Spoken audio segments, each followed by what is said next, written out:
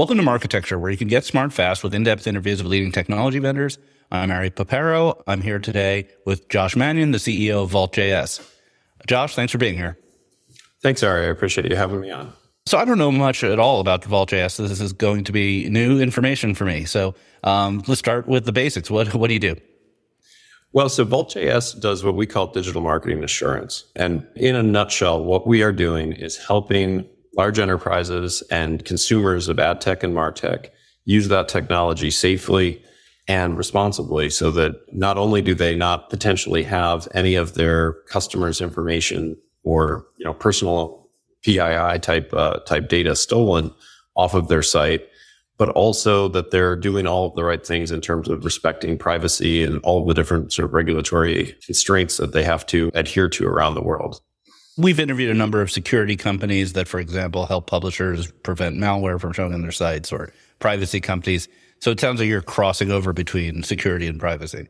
Yes, I would sort of say that, if you were to picture a Venn diagram, right? Like we play in the security space, we play in the privacy space, and we play in the digital marketing sort of operations space as well. And it actually kind of comes from the background of the founding team here. So the entire founding team at Vault.js was sort of instrumentally involved in a company called Insighten in the enterprise tag management space before. And so 10, 12 years ago, whatever it was, we all started that, our same CTO, same original, first few engineers and myself and our COO and so on. We're all sort of together at that organization. And when we were thinking about what do we want to do next, as we were sort of all transitioning out of that, it occurred to us that there was this big blind spot for the enterprise where they, when they onboard all of this SaaS technology, they typically make you fill out a really long questionnaire. They might do a penetration test if it's a bank or someone really security conscious. But then they basically never do anything else ever again. And it was shocking to me when you thought about how dynamic that ecosystem is in terms of how quickly it changes, how frequently the vendors are updating their code, they're updating what type of technology they are, or I should say, what sort of data that they're collecting.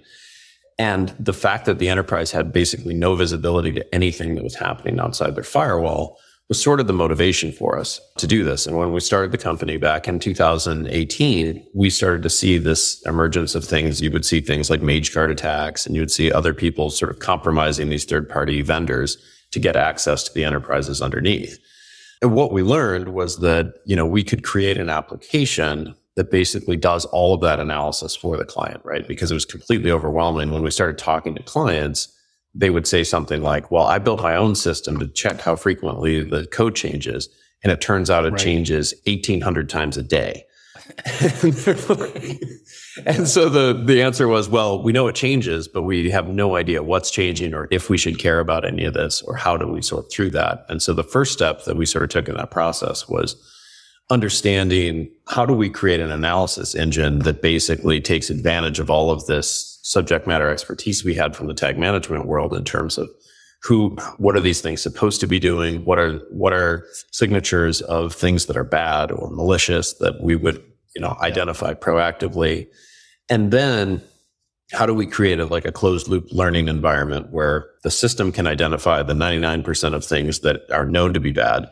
And then our team can continually leverage that, subject matter expertise to both train the analysis engine, but also eliminate the need for customers to get tons of alerts that mean nothing or that they sort of get conditioned to ignore, which is sort of the Achilles heel of systems like this, right? Is that they can, alert you every time the wind changes direction, but you don't need to do anything based on that.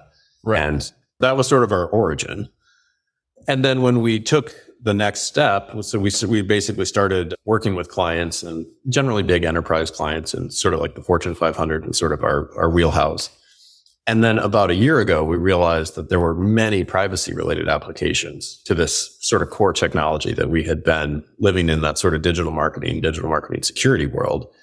And I would say about a year ago, we started to really explore the opportunities inside privacy for doing things like understanding whether or not consent is correctly being honored, or whether or not, data is leaking off the site, or whether or not data processing agreements are being honored in the background and things like that.